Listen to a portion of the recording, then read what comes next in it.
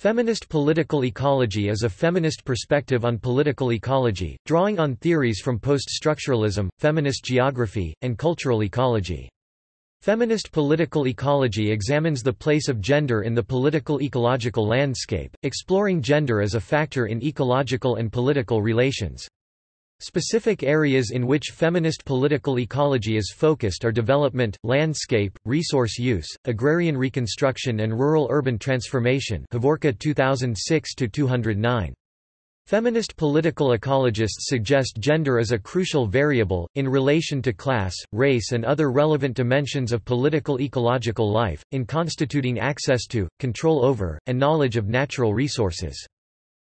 Linking gender hierarchy with environmental degradation. Feminist political ecology attempts to include gender as a key element in political ecology analysis. Havorka 2006-209.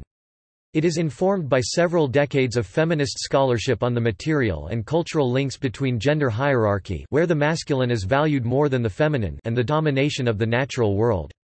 Ecological feminist scholars working in different disciplines, such as Carolyn Merchant (1980), Val Plumwood (1993, 2002), and Vandana Shiva (1989), laid the foundations for this field by providing empirical evidence and conceptual tools for the systematic analysis of the twin devaluation, domination of nature and the feminine. Research. The study of the relationship between environments, gender, and development has grown in importance because of the restructuring of economies, environments and cultures at a global and local level. Mitchell 2000. Women and men are being viewed as actors who affect environmental management, resource use, and the creation of policies for health and well-being. Feminist political ecology does not view gender differences in environmental impact as being biologically rooted. Rather, they are derived from social constructs of gender, which vary depending on culture, class, race, and geographical location, and they change over time between individuals and societies.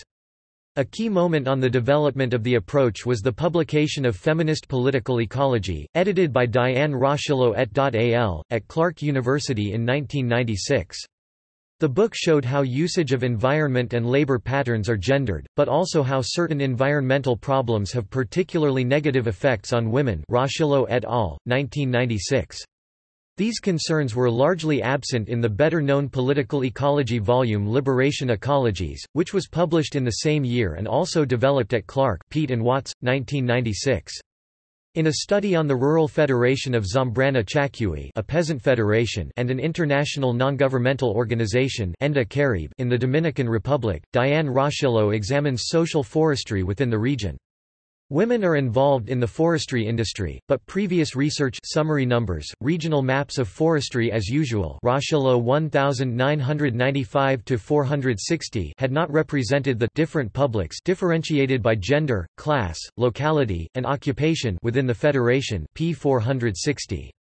Rochilot's study draws upon post-structuralism to expand our respective partial and situated knowledges through a politics as science that go beyond identity to affinities then work from affinities to coalitions p. 459. In other words, the study does not assume that the identity of a person defines them, but instead focuses on affinities defined as based on affiliations, and shared views of interests, subject to change over time.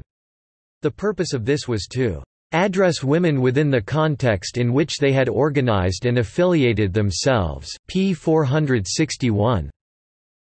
The purpose of the study was to include women in the general study of the area in a way that gave justice to the ecological and social contexts that sustain their lives p. 461, instead of separating them from the context, rendering them invisible. In a Botswana study on urban poultry agriculture, Alice J. Havorka 2006 examines the implications of fast-paced urbanization on social and ecological relations in a feminist political ecology framework. Men and women are both involved and affected by development issues, so therefore, gender is an integral part of a key element of agrarian change and rural-urban transformation. Havorka 2006-209.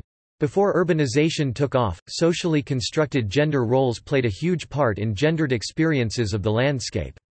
Gender determined the different roles, responsibilities and access to resources.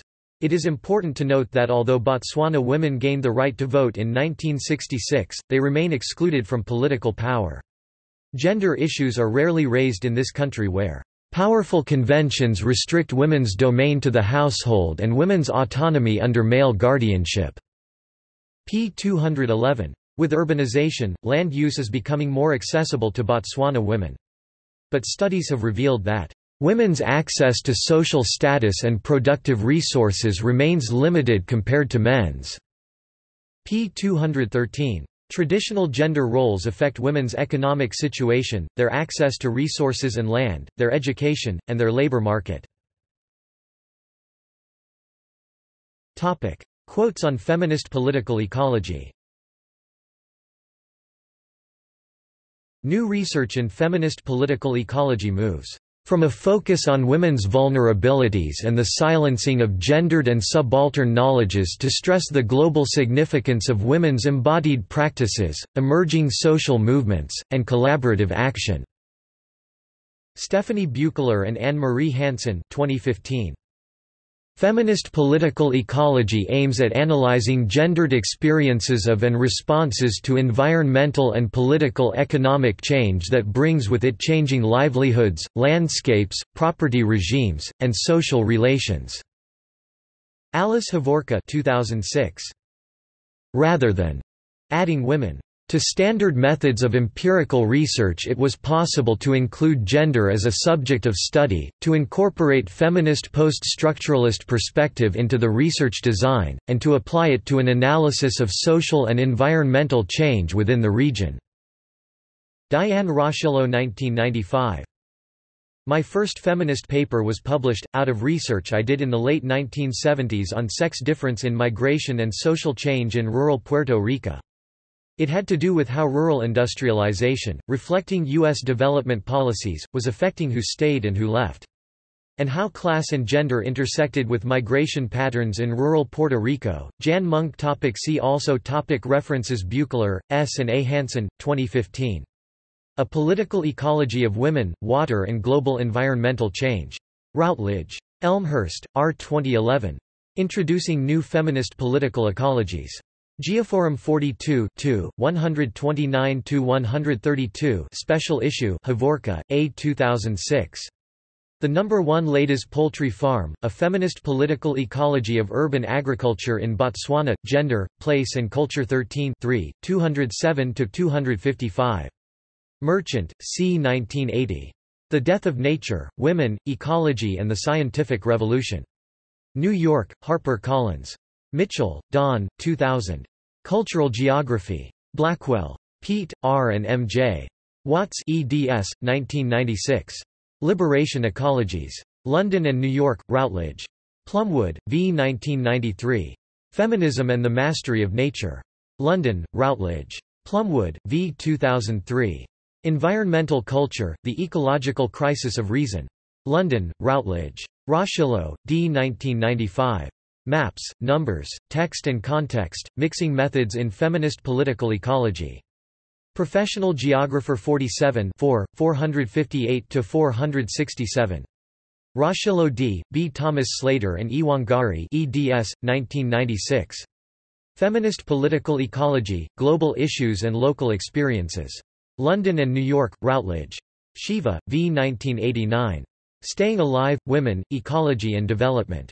London, Zed Books. Richardson, Douglas, Noel Castry, Michael F. Goodchild, Audrey Lynn Kobayashi, Weidong Liu, and Richard A. Marston. The International Encyclopedia of Geography, People, the Earth, Environment, and Technology. Chichester, UK, John Wiley & Sons, 2017.